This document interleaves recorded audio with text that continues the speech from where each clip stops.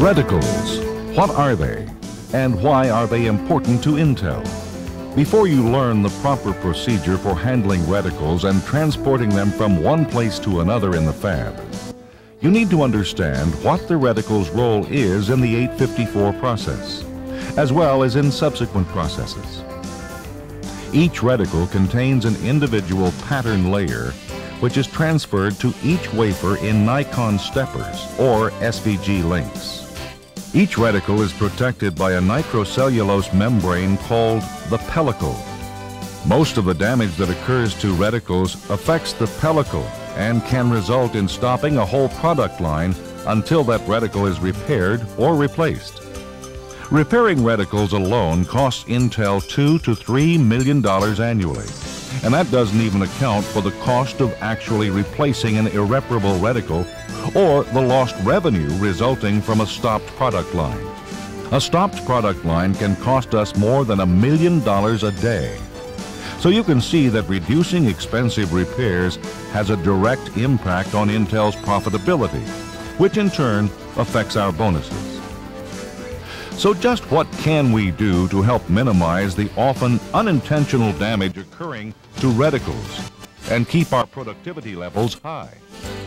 Let's look at what causes these reticle damages and decide what we can do to eliminate them. As you know, particles are the single biggest kill factor to our die. This is also true of our reticles.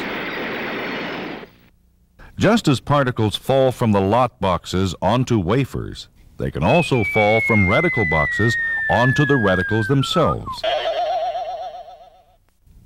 While some of these particles can be removed by using an N2 pressure gun, some may become embedded in the pellicle. When this happens, the image of the particle will be transferred to the wafer during processing in the Nikon steppers or SVG links. This action may render the die non-functional. Because each layer image has only one reticle in some cases, this can affect a whole product line until it is detected. Damage can also occur when the cassette is placed roughly into the Nikon library. This can force the reticle to shift from its post and slide out of the cassette or cause the cassette to shed particles.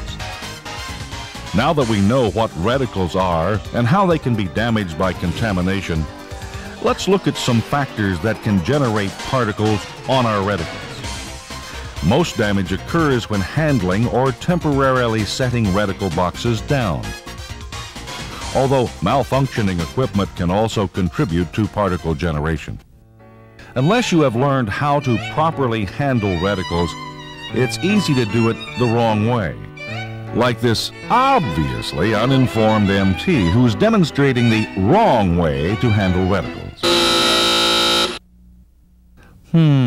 This MT needs some watching. There might be other behavior that should be corrected. Let's show him how the reticle box should be handled. First, when carrying reticle boxes or temporarily setting them down in the fab, do not stack them.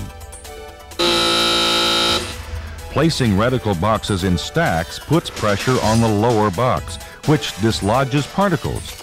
These particles can then find their way onto the pellicle or reticle. When carrying reticle cassettes, do not carry more than one at a time, and do not carry them at your side. This also dislodges particles and leads to double trouble, reticle and pellicle damage. The proper way to carry reticle boxes is to hold the tan Nikon cassette level in front of you with both hands. The flap should be facing away from the person holding the cassette. Be certain to place 3 fingers on the bottom of the cassette, your index finger along the front flap, and your thumb on the side. And don't tap your fingers on the cassette or place your fingers on the clear cassette lid while waiting for a piece of equipment to finish its cycle. Tapping the box will definitely dislodge particles. Proper handling of the black SVG cassette is even more critical because it's carried almost vertically. The SVG cassette must be carried in such a manner that the part number faces your left side, your fingers do not touch the release latches, and the top edge is tilted slightly to your right. Keep your fingers away from the front flap of the SVG cassette, or the reticle may become dislodged. When loading the cassette into the Nikon, gently place it into position. This will eliminate the chance of the reticle shifting forward and sliding partway out of the cassette. Reticle boxes must not be dragged across any surface. Simply pick them up one at a time. The dragging action will not only create particles, it also generates electrostatic discharge, or ESD. ESD must be avoided at all costs because it can actually blow the pattern from the reticle. Simply placing a reticle box next to an ESD source such as pens, paper, or clipboard can cause major reticle damage. To reduce the possibility of ESD damage, never place a reticle box on any surface other than in dedicated reticle holding areas.